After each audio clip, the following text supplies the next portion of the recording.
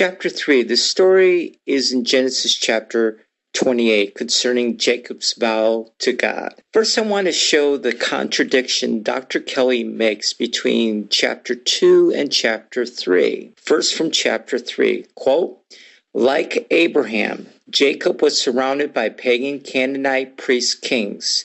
If he gave a tithe to them, he would actually be promoting idolatry, child sacrifices, sex with animals, and worship/prostitution," end quote. Yet in chapter 2, Dr. Kelly states, quote, Genesis 14 is a discussion of how Abraham reacted to the Arab custom of paying a tithe, the spoils of war, to the local priest king. While living under pagan rulers, he obeyed pagan customs. So, Abram did according to what Dr. Kelly said Jacob should not do, according to Dr. Kelly. Thus, by Jacob giving a tithe to one of these pagan king priests, he would be, quote, promoting idolatry, child sacrifices, sex with animals, and worship/prostitution, end quote. So it seems that Dr. Kelly believes that Abram was obligated to promote these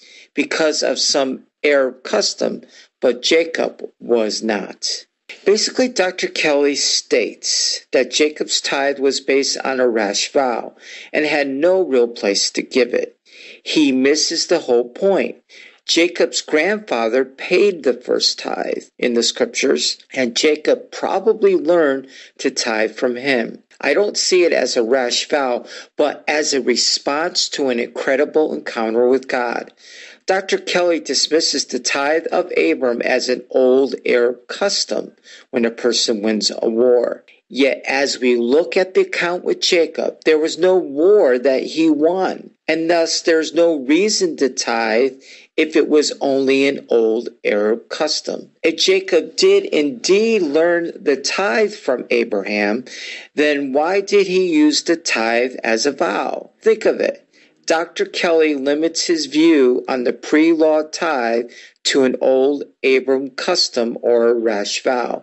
Yet later on we will see that the restoration of the tithe in the days of Nehemiah and Hezekiah was proof that the nation of Israel had returned to God. In fact, the Bible states, in the mouth of 2 or 3 witnesses shall every word be established. Thus, just as Melchizedek is mentioned twice in the Old Testament, so is the pre-law tithe mentioned twice. Yet both Melchizedek and the tithe go hand in hand. Genesis chapter 28 verses 10 through 22 is the text concerning Jacob and his vow. In verse 12 it states, "And he dreamed, and behold, a ladder set up on the earth, and the top of it reached to heaven. Behold, the angels of God ascending and descending on it." Now, how many of us have this happen in our dreams? Jesus possibly referenced this dream in John chapter 1 verse 51. "And he saith unto them, Verily, verily, I say unto you, hereafter ye shall see heaven open, and the angels of God ascending and descending upon the Son of Man." In verse 15 it states, "And behold, I am with thee, and will keep thee in the places whither thou goest, and will bring thee again into this land. For I will not leave thee until I have done that which I have spoken to thee of." Now, this is the result of his encounter with God. Verse 18, "Jacob rose up early in the morning and took the stone that he had put for his pillars and set it up for a pillar and poured oil upon the top of it." This is the first mention of oil in the Bible. In fact, the first 2 mentions of oil are with Jacob, both in this chapter and in chapter 35. Thus Jacob anointed the land and set it apart for the use of God. The next time we see oil being used to set apart something, it will be with the tabernacle, also the priesthood, and the offerings. Many years later, the prophet Samuel will anoint Israel's first king. What I found surprising was this: I could not find one reference concerning the use of oil to set the promised land apart for the purpose of God. The only thing I did find is that Moses blessed the land in Deuteronomy 26:15. To me, what Jacob did was to anoint this pagan land and set it apart. Sometimes we don't even know how our actions will have an impact on future generations. Just as the tithe of Abram was like the children of Levi paying a tithe to the future Messiah priesthood, the anointing of the stone done by Jacob was set in motion, that the tithe from the promised land would be a holy tithe. So, Jacob anoints and makes a decree that this stone will be set apart for the purpose of God. Though Dr. Kelly points out that this is not the Holy Land, what he seems to overlook is the fact that Jacob, the father of the children of Israel, made a declaration that this land will be set apart unto God. His act of pouring oil upon the pillar shows the importance of this reference as it pertains to tithing. So not only we're the tithe, meaning the house of God, but life and death are in the power of the tongue, Proverbs 18:21. And by his decree, the land has been set apart to the Lord.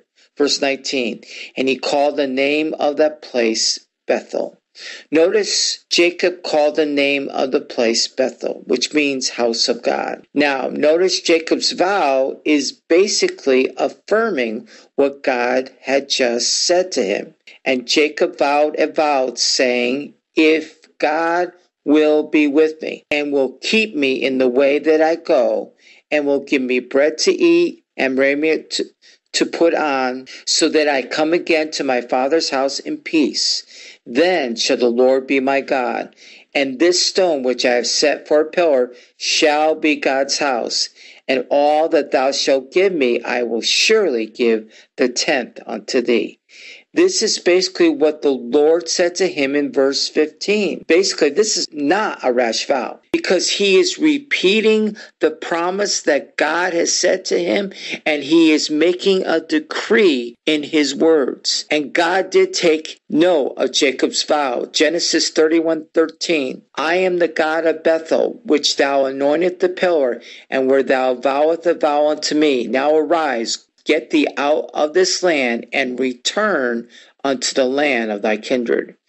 Notice how much God took seriously Jacob by saying, I am the God of Bethel.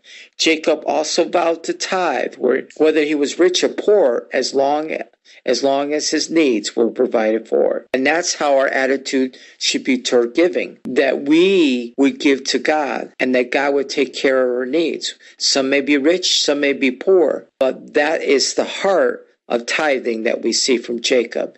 In Genesis chapter 35, God speaks to Jacob to return to Bethel, the place where he had made his vow to God. There Jacob built an altar unto God. So see, it's not a rash vow, Dr. Kelly, because he not only said something, but there were actions behind his very words. The point is God took his vows seriously. So in no way was this a rash vow, since Jacob, after his encounter with God, set it apart by consecrating it with oil. And he even went back there and built an altar. And God also took note of another man's vow.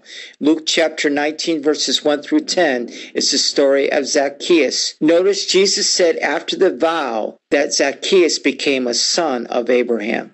So if a vow can lead Zacchaeus to salvation, then how can Jacob, the father of the children of Israel, vow be just a rash vow? Zacchaeus did not anoint anything. He did not build an altar. He simply made a vow. But he did have an awesome encounter with God as Jacob did. Remember, Jacob also anointed a pillar and made a decree that was set in motion from that day forward. One thing Dr. Kelly talks about over and over is that the tithe could only come from the Holy Land. Yet before there was a Holy Land, Abram tithed. Before there was the Holy Land, Jacob would set apart the land for the purpose of God by pouring oil on a stone. This story is not just a so-called rash vow, as Dr. Kelly claims, but how we have our part in the very purpose of God. Yet the book of Hebrews, speaking of the tithe of Abram that came from pagan lands, was considered by God as if the priests were tithing to Melchizedek. Thus what God has cleansed, God has cleansed. Both Abram and Jacob's tithe are a type of the tithe for the New Testament believer. Both of their tithes were a response and not by commandment. Here's another quote. However, although there may have existed a tradition to help the poor, Jacob, like Abraham, was not responding to a command from Jehovah to tithe to a particular ministry of holy service. The former law was yet centuries future. End quote. It was not limited to what was tithe and who was to tithe. The tithe before the law of Moses was different, and that is why the tithe in the New Testament is different. When God so loved the world that he gave his only begotten Son, he did it out of a response of love. And God desires that we can look beyond any commandment to tithe in order that out of love we may respond to tithe. Notice the Apostle Paul and how he dealt with slavery. He did not demand that a slave that came to the Lord by him be set free by its owner, but instead in Philemon 1:14, but I prefer to do nothing without your consent, in order that your goodness might not be by compulsion, but out of your own accord. That's from the ESV version. So it is with our giving. The tithe of Abram spoke of who it was to be given to, while the tithe of Jacob speaks of the place which it is to be given to. Jacob vowed the tithe at Bethel, which means the house of God. What we can say for sure is that his descendants did tithe hundreds of years later. This spot would be right smack in the middle of the future promised land where his descendants did tithe. Both of these texts seem out of place, just like Melchizedek. I agree that they seem out of place since they would point to a different priesthood that would have a different pattern that would not proceed from the sons of Levi. In the next chapter, we will study the chair passages, as Dr. Kelly likes to call it, concerning tithing.